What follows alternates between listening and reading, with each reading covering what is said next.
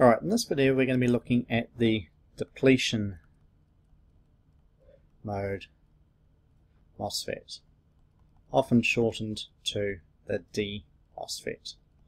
Now these ones are the least common.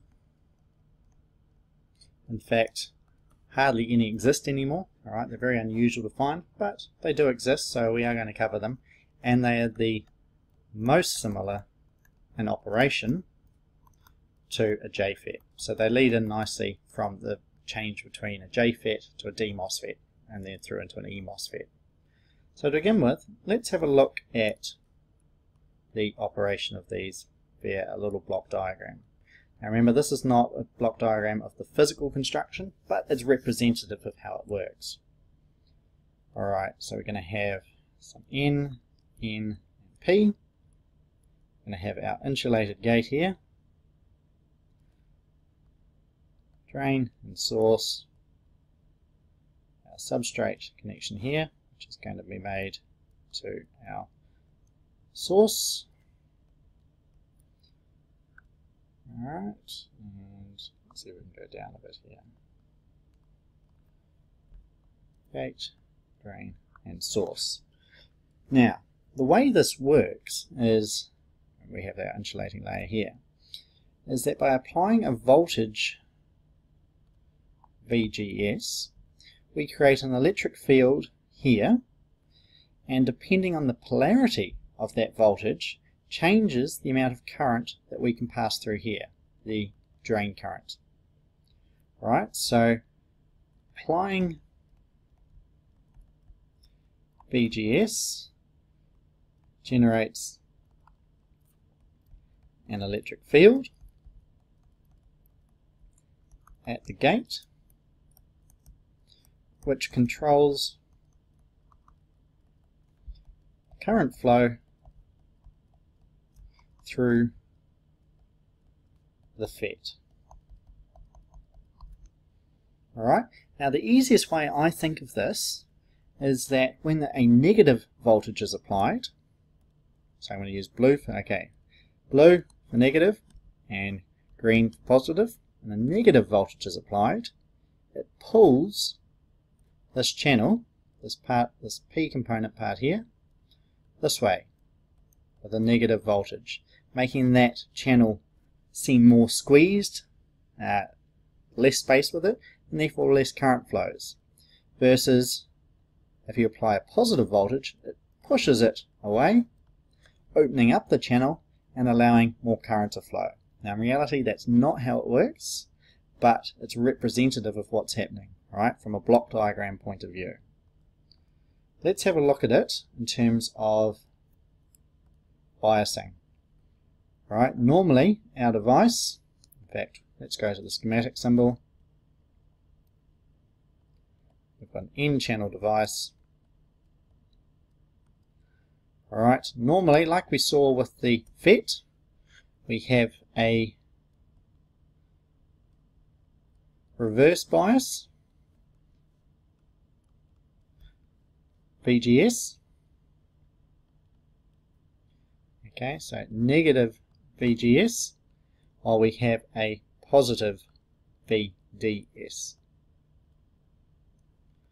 Okay, so this is a forward bias VDS across here, and a negative or reverse bias, sorry, across VGS. So that's normally how we operate these devices. However, as I've just said, we can apply a positive voltage.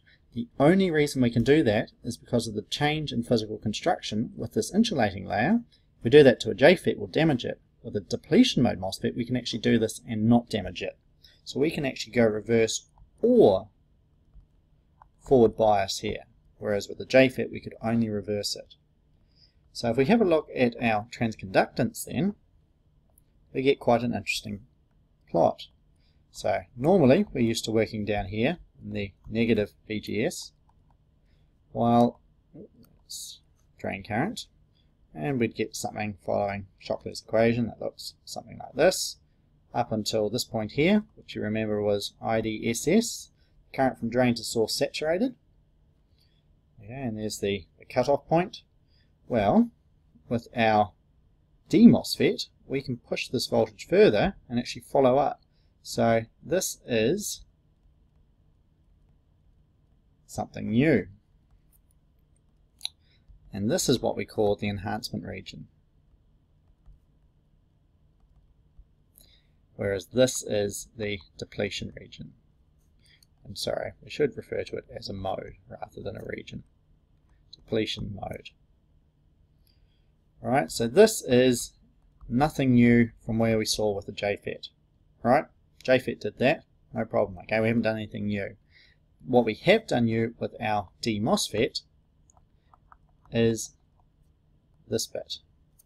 Alright, so we can actually increase the current beyond IDSS by now applying a positive voltage VGS. Right, so we can get more current through the device. And if we have a look at the drain curves associated with that, they might look something like this. VDS versus ID, and we'd get something that.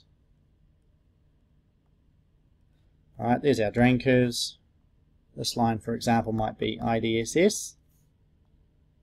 So taking note of this point through here. And so this VGS might be -2, -1, 1, and 2 volts. Alright, so these are our, remember, our VGS values in blue here. Alright, so positive values, which is new. So up here, I'm just going to use E for enhancement and D for depletion. So we can push more current through this. Now, I've already said that the D-MOSFET is not the most common device, and let's have a look why. Alright, problems with this. How do we turn it off? To turn off the FET, we still need a negative voltage. No good. Alright, we don't want negative voltages. This point here, VGS equals 0 volts, so it is a normally on device. Right, common that we want a normally off device. So it's still, we haven't won anything by using a D-MOSFET in terms of two of the most useful things. The only thing we've gained is the ability to control higher currents. Right, so that's good, and realistically the gate current here is even smaller, but it's so insignificant that that's really not a huge difference to this. Right, they can switch a bit faster, and there's a few other, they can be made smaller, and there's a few other things which are nice about them, but realistically the two big ones, to be able to turn the FET off, we still need a negative voltage, it's still a normally on device, but we can switch higher currents with it, so that's quite nice. It's an advantage over the JFET. Right, so these are our drain curves. Make sure that you can recreate these, understand negative and positive in the enhancement and depletion mode. Look at the transconductance and apply what we've talked about so far to that as well. Alright,